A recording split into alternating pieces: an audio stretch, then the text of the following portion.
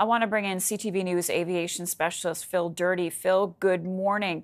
So, can you boil it down into layman's terms for us? Help us understand what this outage was all about and why it led to the delays of so many flights. Yeah, good morning, Marcia. Well, what happened is the NOTAM system went down, and the best way to put it is called notice to air missions. In the old days, we used to call it notice to airmen. So it's important or critical information that the pilots need to know about their trip. So, for instance, I just printed off two pages worth of NOTAMs just for Toronto. So basically, if there's cranes in the areas, if runways are closed, if taxiways are closed, if they've put chemicals on the runway, it's all this important stuff that the pilots need to know before they leave.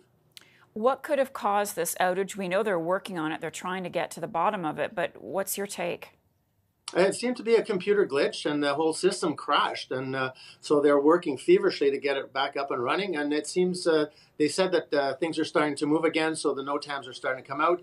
But what they can do also is they do have a backup, which they do orally. So the pilots that are en route already, if the NOTAMs are down, automated system is down, then the air traffic controllers can actually relay the information to the pilots about their destination. Do we use a similar system to NOTAM here in Canada? Yeah, exactly the same thing. You can go onto the website, check the aviation weather. You can check what the winds are. You can get all your information off of the website and off of that system. So, what are you seeing about flights in Canada being affected by this?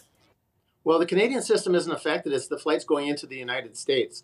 So the FAA system, so any flights that's bound for the States, like right now, there'll be a lot of flights going down to Florida, to New York, Chicago, some going to LA.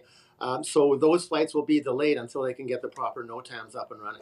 Okay, and it seems as though we can't get a firm grip right now, Phil, on how long the impact, the consequences of this will last. Obviously, there's going to be a ripple effect, but what would be your best guess before things get cleared up?